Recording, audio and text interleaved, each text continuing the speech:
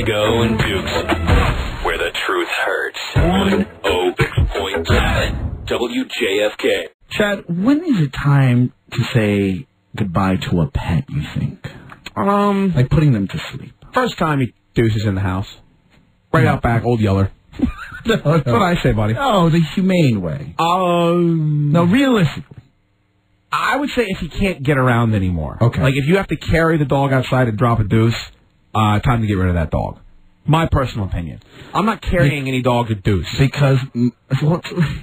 Sorry, do you have a dog situation? No, yeah, I came home last night after work, and everything was fine. There wasn't a deuce situation in the house.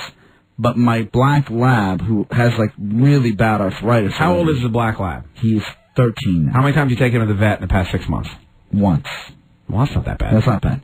But I feel bad for him because it just seems like he can't get around the way he used to. And I know he's an old dog. I can live with that. You know what I mean? It's tough for an old dog to learn new tricks. But he's, like, slipping around the kitchen floor.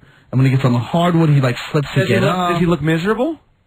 Well, he's fine. He's just a fat ass. I think he's just happy. No. Here's the problem with you. First of all, he's probably overweight because your sister and your mom spoil his ass. Yes. Second of all, you want to get rid of him, so you're probably looking to put him in the dirt before it's even his time. And fourthly, when it is his time, instead of paying him $200 at the vet, you just pay old Chad Dukes the cost of a box of ammunition, and you dig a hole, and I'll take care of it. No. Because I don't have any problem putting down dogs. I got no issue. I love dogs, but when it's their time to go, it's their time to go.